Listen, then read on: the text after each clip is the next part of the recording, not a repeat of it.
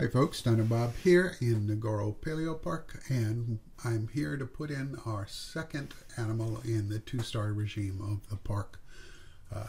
So obviously you know from the title card that the animal is Nasutoceratops, and you also know that we have a special one in here somewhere. We'll get to him in a bit.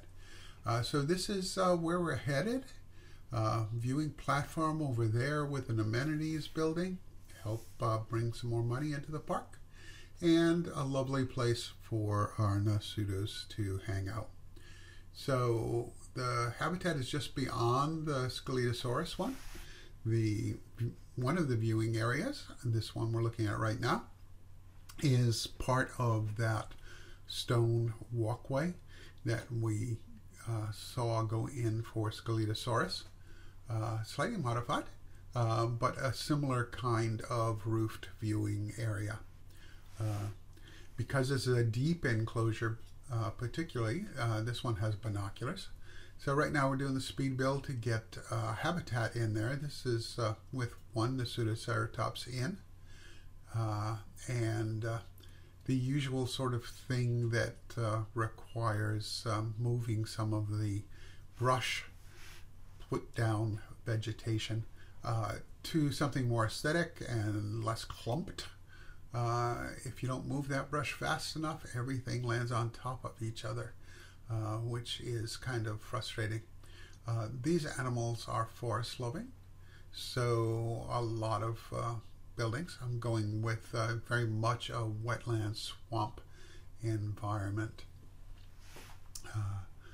And a lot of these cypresses as the main forest, with a couple of highlights of the, what's it called? I don't know, the one with the moss hanging off it. They'll be going in a bit later.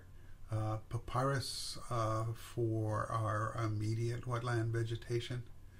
And this was started actually before swimming went in, so these pools are pretty shallow, and I don't remember if it's on the video or not, but of course once swimming was available, I wanted at least the opportunity for a little bit of swimming for these animals, so I deepened the ponds a little bit, at least in part.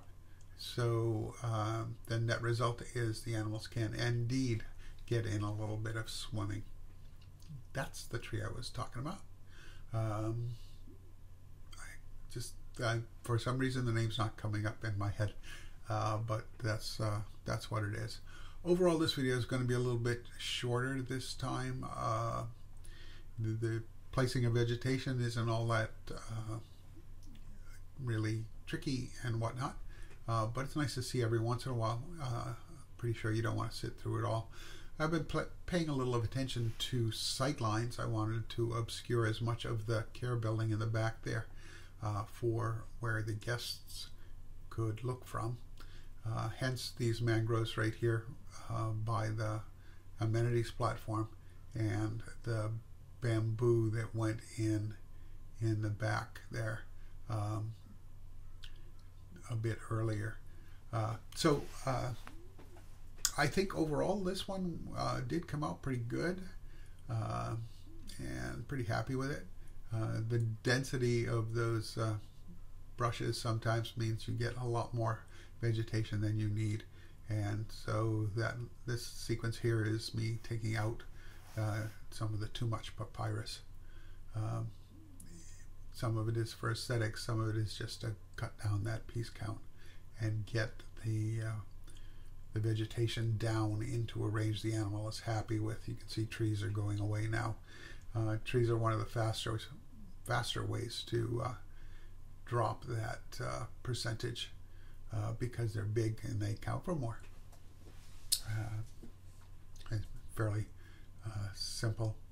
I didn't work as hard for this habitat to make the fence go away in the back, partly because it's low-lying wetlands, kind of swampy environment, so hills are not indicated, and partly just because.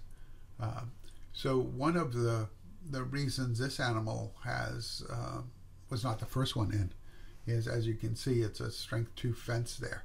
So that had to be researched, and had to have the budget to do that. That also influenced the choice of the next animal in. But it had an additional constraint. Now it's trying to spread out the costs, because the park is still not making tons of money. But as long as one is cautious about one's spending and gives the park a little breathing room in between habitats, you can work without getting a loan and still make money. I don't know if the devs have fixed it. The last time I tried loans, it was just horrendous on the repayment thing, and it can be a real killer to your park success. Okay, so most of it's in place now. This shot here is giving you a look at that amenities viewing platform. The lip there and the pillars, that's 4 pieces. The pillars are actually tile roofing, colored and enlarged really large so that a tile becomes a pillar. But really useful, parsimonious use of pieces to get a decent looking image into the game. So a little bit of rocks to finish it off, and then some animal viewing. I'll look at the leucitic Nasutoceratops as he charges the camera. This was a phase when they were like trot running everywhere. They're headed for the barn. They were also spending a lot of time going to their barn. It's a Nasutoceratops, I think. Anyway, so it's night in the park and time to think about signing off. I hope you all have enjoyed it. If you did, drop a like, make a comment. Look forward to seeing those things, and subscribe if you haven't already.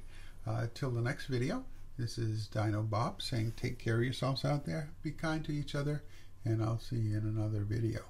Bye now.